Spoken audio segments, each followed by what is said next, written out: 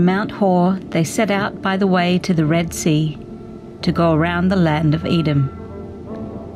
And the people became impatient on the way, and the people spoke against God and against Moses. "Why have you brought us up out of Egypt to die in the wilderness? For there is no food and no water, and we loathe this worthless food." Then the Lord sent fiery serpents among the people, and they bit the people, so that many people of Israel died. And the people came to Moses and said, "We have sinned, for we have spoken against the Lord and against you. Pray to the Lord that he take away the serpents from us." So Moses prayed for the people. And the Lord said to Moses, "Make a fiery serpent and set it on a pole, and everyone who is bitten when he sees it shall live." So Moses made a bronze serpent and set it on a pole. And if a serpent bit anyone, he would look at the bronze serpent and live. Hi everybody, my name's Nick. I get the joy of being the lead pastor of City on a Hill in Melbourne's eastern suburbs, and today the privilege of opening the Bible with you. Given all that's going on, it is a joy to gather online today. And if there's a silver lining to what's happening, it is that you and I are a part of history. The first Easter in all of human history that is being celebrated online around the world right now. And so wherever you're at, thank you so much for tuning in and joining with us today. I don't know what you've been watching to pass the time in these shutdown days, but if your Netflix is anything like mine, then it is full of recommendations of post-apocalyptic, dystopian, sci-fi thrillers and Tiger King. Recently, Jules, my wife, and I were watching one of those post-apocalyptic, dystopian sci-fi thrillers called I Am Mother. The film follows a girl called Daughter who has been born and raised by a robot named Mother. She's been born and raised in a bunker there to protect Daughter as Mother seeks to repopulate the Earth after the planet was wiped out from an extinction event. And so Daughter's lived her whole life inside this bunker with the belief that the outside world is barren, it's dangerous. Out there, there's no chance of survival. And that's all well and good until one day, Daughter hears a scream outside of the bunker. There's a woman out there banging on the bunker, asking for someone to let her in. And so Daughter lets her in. This stranger enters into the bunker, and she enters in with a whole different story about what's going on out there. For the woman, the outside world is dangerous, all right, but it's dangerous because the robots have taken over. An army of robots have caused humanity to flee underground. I won't spoil the ending for you, but from that point on in the movie, Daughter is at this point of tension. On the one hand, here's this stranger who's come in from the outside, offering her a story of great hope of what's going on out there, what might be possible, that there is hope beyond the bunker. And on the other hand, inside is Mother, the familiar voice telling her, no, this is all there is. This is where you belong. And so who should she believe? Who should she trust? Who is telling the truth? Now, you probably agree with me that the working assumptions of our culture right now have trained us toward embracing a particular narrative about this world that we're living in right now. One where the relevance and the reality of God, of faith, and of the spiritual world have kind of taken a back seat to be replaced more and more by a worldview made up only of things that we can experience in the here and now. But in many ways, we come together this Easter and we find ourselves in a similar position to Daughter. Every year at Easter, we hear the equivalent of a stranger entering into our world from outside, giving us a new narrative, a new story about what is really important in the world. A different narrative about the purpose of the world, about the meaning of our lives, about who is at the center of that story.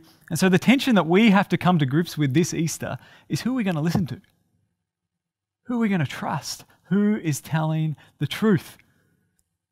Now, for us particularly this Easter, Turn on a global pandemic, and we now find ourselves scrambling for hope beyond this world, and yet we find ourselves within a bunker about which we've been told this is all there is.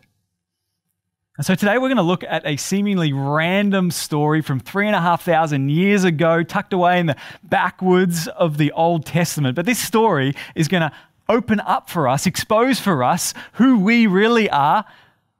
It's going to point us to someone that we can trust, and it's going to point us beyond to a hope that we can find.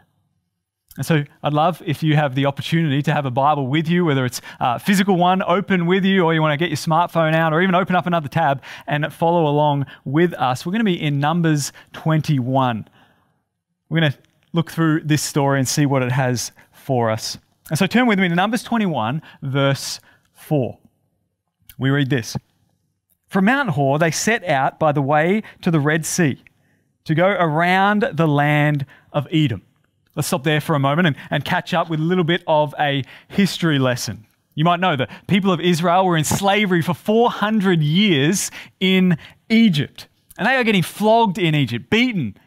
They are enslaved. They have no freedom at all. And so they start crying out to God for him to come and do something. Well, God hears them. You might know that he calls a man named Moses. He raises up Moses to help his people be released from under the Egyptians. Yet there's one problem. The Egyptian Pharaoh does not want a bar of it. And so God himself has to intervene. And so he sends plagues to come down upon Egypt for their hard-heartedness. And finally, God's people are allowed to go. And so God walks them through the Red Sea. They're finally saved. God delivers them from slavery, promises them new land. He sets up a new constitution and he says, "You are my people." And so everything they ever wanted, it's theirs. They're on their way from beans and rice to milk and honey. They have swapped the oppressive dictatorship of the Egyptian Pharaoh for the godly leadership of the prophet Moses. And now they're on their all expenses provided journey toward their brand new house and land packages in the promised land. But let's read what happens next. The rest of verse 4 and 5. They're on their way, and the people became impatient on the way. And the people spoke against God and against Moses. "Why have you brought us out of Egypt to die in the wilderness? For there is no food and no water, and we loathe this worthless food." And so the people start to complain.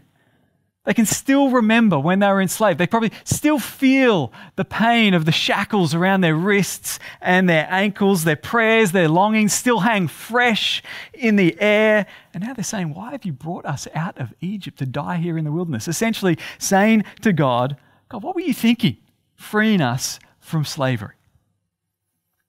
And we can sit back at some distance from this story and we can think, "Oh, how ungrateful can you be? This is ridiculous." But the reality is we share a few things with these Israelites. And the main thing we share with them is the human heart. See, how many of us that have had things in our own life for which we have prayed, for which we have longed, for which we have worked hard to accumulate or achieve, things about which we thought internally, if I just had that, then I would be at rest, then I would be content. And yet when it comes along, out comes the heart of Israel. Perhaps you're single and you pray fervently for a spouse, for a partner. "God, please provide me a spouse, provide me a partner." And yet you get married and a few years later you start praying, "God, why did you give me this spouse?" Or you're praying for kids, trying to fall pregnant. "God, please give us a child. We would love a child to nurture, to care for." Then they get born and a few years later you're praying, "God, why did you give me these kids?" Maybe it's the house or the apartment that you're living in. You move into a new house, you renovate the kitchen, it looks awesome, but now your bathroom looks tired and dated. And so you've got to spend some money updating the bathroom, but now you've got a new kitchen and a new bathroom. You want to invite some people over. Let's have a housewarming party. And so you invite everyone over, but it's a bit squishy. And so you think, gee, maybe we need to extend the living room out the back. Let's add a deck. And so you build a deck, but now you're going to be entertaining close to the backyard. So you've got to bring in a landscaper who's got to do all the garden, and on and on and on it goes. We are forever pursued by our own discontentment. And yet no one's chasing us because it's all within. Whatever it is, our hearts have the uncanny ability to twist what was once a dream and turn it into a burden, to take what was once a gift and see it as an entitlement. Just last week, I was watching the movie A Quiet Place with Jules. It's a horror movie, and it's set in this time in the world where the world has been overrun by like these alien monster creatures who are going to come and tear you to pieces if you make a noise. That's a scary place. That's why it's called a quiet place. And as I'm watching these people try to survive in this environment, they're kind of protecting each other physically. They're sometimes hugging, sometimes embracing. I'm sitting there on my couch in a global pandemic, and I start thinking to myself, look at these guys. With all their physical touch and all their hugging and embracing and their lack of concern for airborne diseases, I would love to be in the world that they're in. I'd take that over where I am right now. You see, it doesn't matter what that thing is. It's not about the thing. The common denominator in all ungratefulness is the human heart. My heart, your heart, our hearts. We are naturally ungrateful and selfish. We naturally turn from thankfulness for all that we've been given, even if we've received it undeservedly, ill-deservedly, and instead we use it as evidence for what we're really missing out on. And so this is the story that the Bible reveals about who we are. That we are people made in God's image, and therefore we've got innate value and worth. On the one hand, like these Israelites, we have real responsibility. We want to be free. We have real relationships. We want to be together. We want to love and be loved. We want to get to our promised land where we can finally experience rest. Yet at the same time, we sabotage those longings because our hearts have turned in on themselves. Like Israel, our hearts have spoken against the Lord, and we've put ourselves at the center. Now, this is something that the world seems to discover again and again with each new passing generation. I've heard a bunch of quotes from academics who have discovered this reality. I'll read some to you. In 1890, an English sociologist named Beatrice Webb wrote in her diary, "I stake everything on the essential goodness of human nature." Well, 35 years later, she had lived a little bit, and so she referred back to that statement and corrected it. She said, "I realize now how permanent are the evil instincts and impulses in us that mere social machinery will never change." Shortly after World War II, British historian Lord David Cecil wrote, "The philosophy of progress had led us to believe that the savage and primitive was behind us." Well, it turns out that it was actually within us. And perhaps you've heard of Alexander Solzhenitsyn writing about Stalin's Russia. He said, "If only there were evil people somewhere insidiously committing evil deeds, then we could separate them from the rest of us and destroy them. But the line dividing good and evil cuts through the heart of every human being." And so when we look at these Israelites complaining on their journey, we see that though they want to be free, they're actually enslaved. That you can take people out of slavery, but you can't take the slavery out of the people. And as we look at them, we also see ourselves walking our own journey in life, enslaved. Locked in a bunker of our own making, trying by nature to turn everything toward our own ends. See, this is who we are. And so how does God respond as the people cry out like this? Verse 6 tells us, "Then the Lord sent fiery serpents among the people, and they bit the people, so that many people of Israel died." Fiery serpents. Now, these aren't some kind of magical snakes that God has concocted for the occasion, as if he's like Dr. Evil, like, get me sharks with laser beams on their heads. No, they're snakes. And they're called fiery snakes because either they were red or because of the pain that their bite will have caused when they bit people. But God is using them to judge people for their rebellion. You see, this isn't just the Israelites complaining about not having some food that they would like. No, they have rejected the God who saved them. They are rebelling against the one who, at his own initiative, by his own grace, brought them out of slavery and said to them, "You're mine. I love you." And the Bible tells us of the consequence of that rejection. It's death. As the people whom God has lavished his love upon reject him, God says, "Okay, we'll have it your way. Your way leads to death." I don't know if your household is experiencing corona crazy at the moment. During this pandemic, like many of you, I've been working from home. I've got a little nice 2x2 corner of my garage that I've set up, and it's a big change, but it has allowed me some new insights, particularly insights into my children. I've got a 4-year-old boy, Axel, a 1-year-old girl, Aria. They really take on the best and the worst of their parents. For the good, my 4-year-old boy, Axel, has adopted his mum's priority on cleanliness. She's always been the cleanliness one in the house. And so now he often makes sure that I'm sanitizing my hands when I need to, that I'm washing my hands. He's concerned about people contracting the coronavirus. And so he has that value. He's learnt it from his mum. Yet, for the bad, perhaps the most common phrase I've shared with Axel in the last 3 weeks is, "Sorry, bud, I've got a meeting."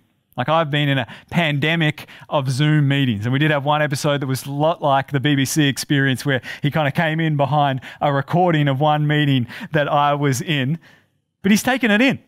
He's heard what I've been saying to him. And so just the other day I was doing something, he came up very excitedly to me and he said, "Dad, guess what?" And I said, "What is it, son?" "I had a meeting." He had his own meeting. It turned out that he had a FaceTime with some of his kinder buddies, and that was his meeting. Now, kids are so influenced, aren't they, by the environment in which they are in. But it's not just kids, because my kids, they're going to grow up.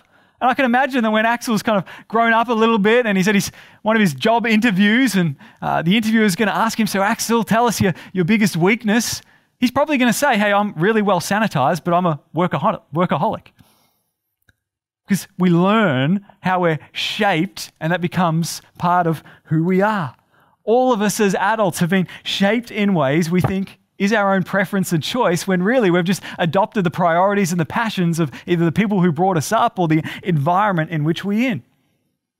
Well, just as the Israelites' preference for Egypt in this moment was a symptom of their rejection of God, so too has that heart been passed down through the generations to the whole household of creation.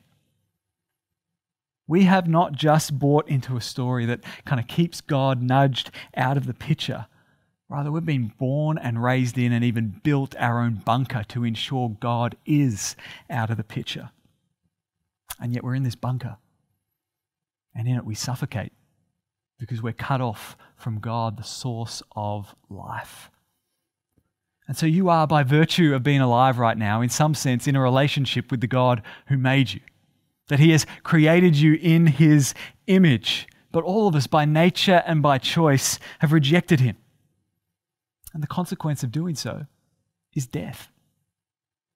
The Bible tells us that God created us with longings and desires that can only be fulfilled in him. And yet when we cut him out of the story of our lives, those longings and desires have nowhere to go, but rather to be turned in on themselves. And so we, by nature, we cheerfully chase the fulfillment of our desires without ever stopping to think about the end. Where is all this actually going? And so perhaps the panic of the Israelites as these fiery snakes slithered through the camp is somewhat like the panic that our world might be experiencing right now. We're confronted with the reality of our mortality. That painful and awkward realization that we will not live forever. That a lot of the things we've been grasping at and hanging on to and our priorities and passions in life are actually out of our control and can be taken away. Just like that. Death is coming. And after that, we'll face judgment. But what if this shutdown moment was actually a gift to you? A gift where you can pause and reflect about what's actually going on in your heart, about what it is that your priorities. You can pause and reflect and ask yourself, is what I'm living for right now worth it? Are the things I'm giving myself to things that will last? This heart that I've got, where is my heart leading me? What is going to hold me up when I come face to face with the God who I've ignored? And so our hearts are the same as these Israelites, and our predicament is the same. How can we be saved? How can we have hope? Well, let's look at what happens next. The rest of our reading.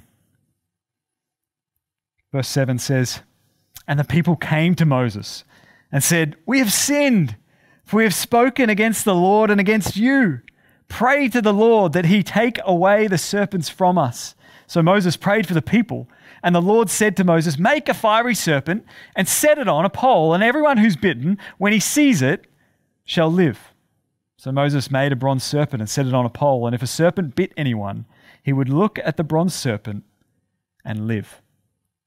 And so the people do the one thing they know to do and have learnt to do when they're in a crisis. They cry out to God, just like they did back in Egypt.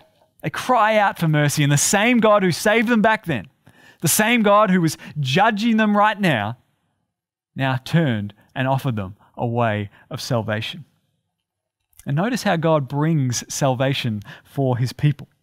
He instructs Moses to make a fiery serpent, to lift up that fiery serpent so that when anyone's bitten by a snake, they might look at it and be healed. They might look at it and be saved. And so the very thing that came as judgment in the first place, fiery serpents, God was now going to bring as the means of salvation. As Matthew Henry has said, that which cured was shaped in the likeness of that which wounded.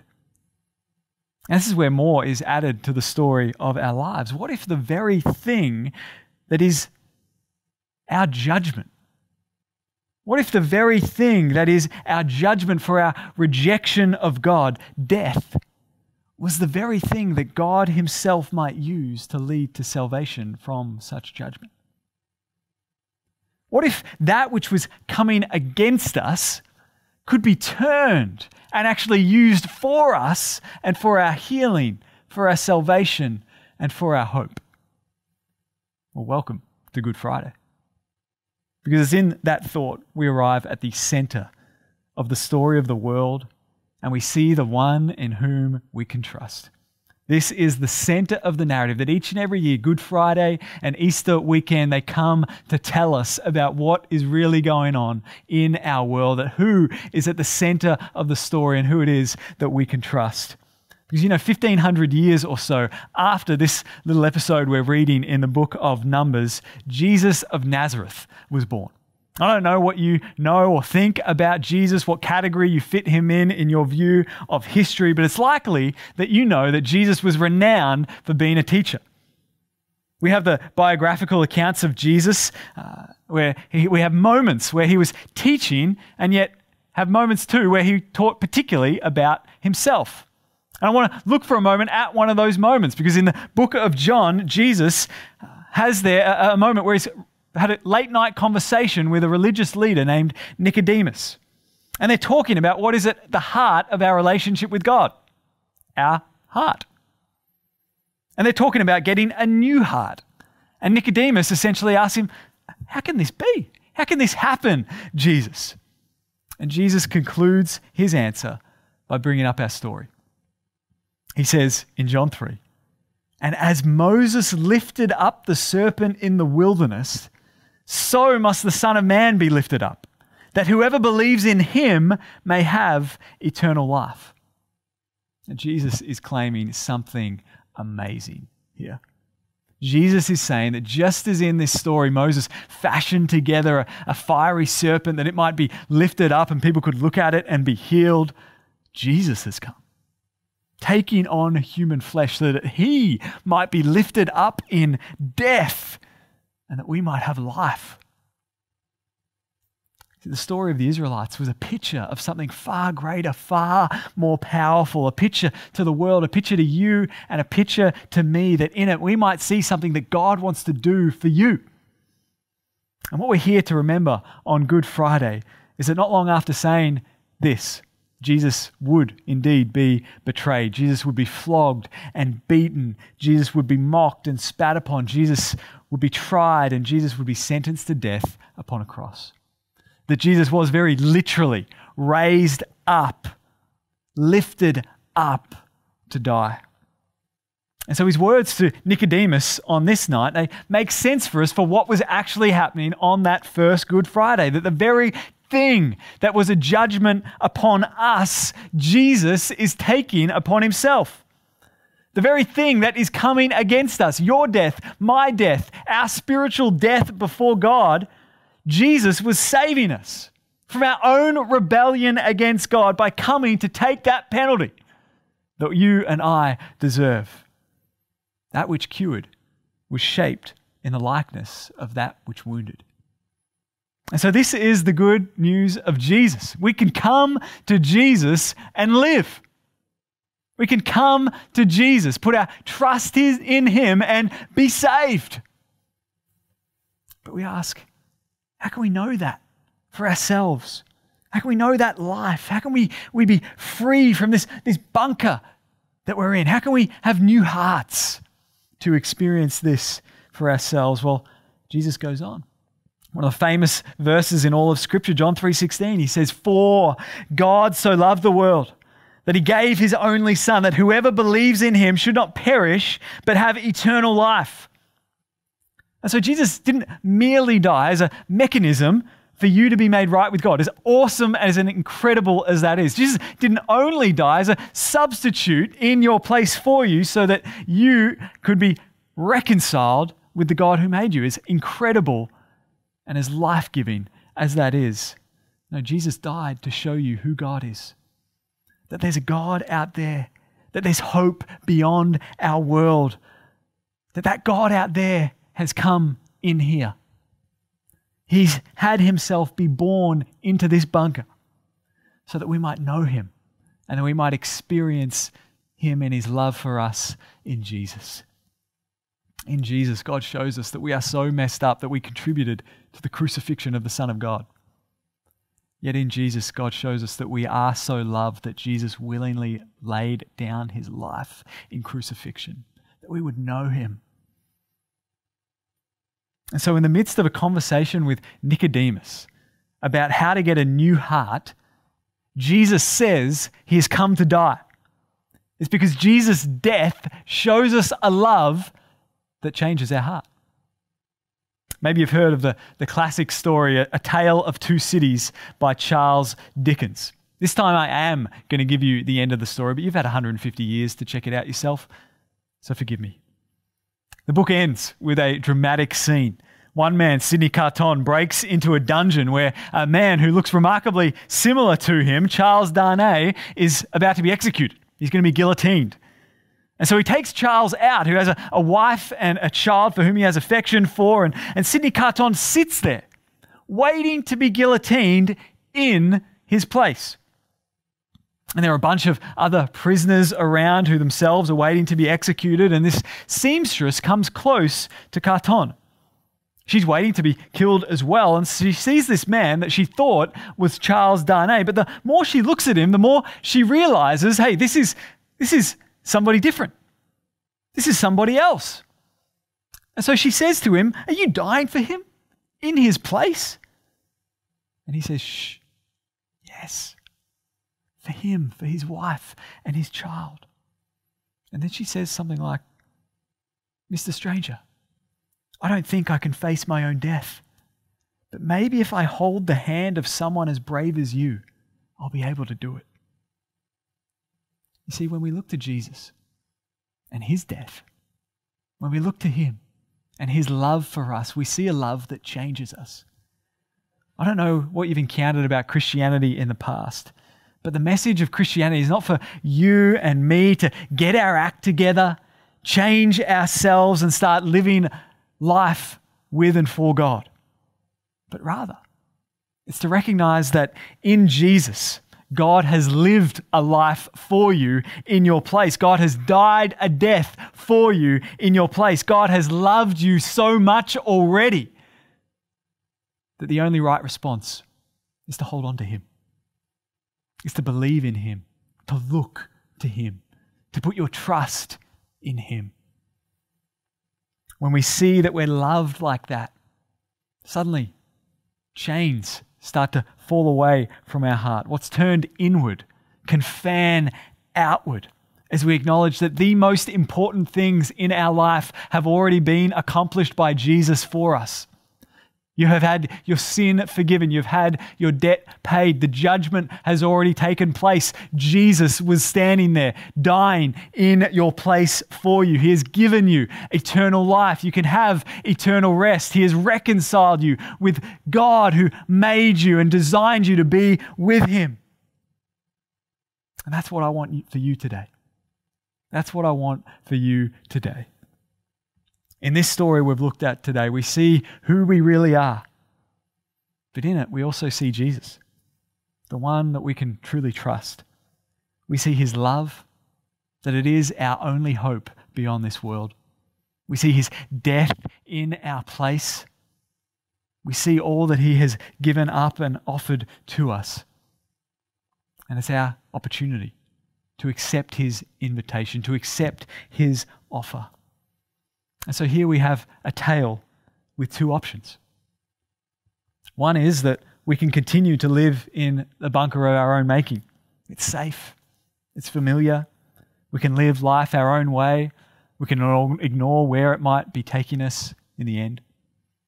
But the second option is we can look to Jesus today. We can put our trust in Jesus today. We can give our life to Jesus today, because we see in Jesus His life laid down for us. I want that for you today. That's the offer on the table for you today. And so let me encourage you to respond to God's invitation to you today. You can come and receive a new heart in Jesus, eternal life in Jesus, hope beyond the bunker of our world in and only in Jesus. He has proven Himself worthy of our trust. Jesus is the one that we can listen to. And so please let us know if you'd like to accept that invitation today. If you're tuning in with us on our church online platform, cityonahill.digital, you've got an opportunity to raise your hand, as it may be, in the chat function there, and to receive prayer from someone. We'd love to follow up with you. If you're tuning in on Facebook, then we'd love for you to put a big and hearty yes in the comments if you'd love someone to follow up with you and pray with you. We'd love to begin a conversation with you about Jesus today. We are here today so that you might know the hope that Jesus' death brings. It's a hope that I want you to experience.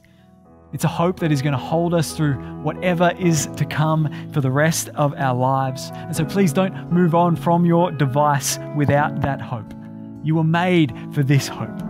It's a hope you can freely receive and a hope you can experience today. I'm going to pray. Let's pray. Gracious God, we thank you for your love for us in Jesus.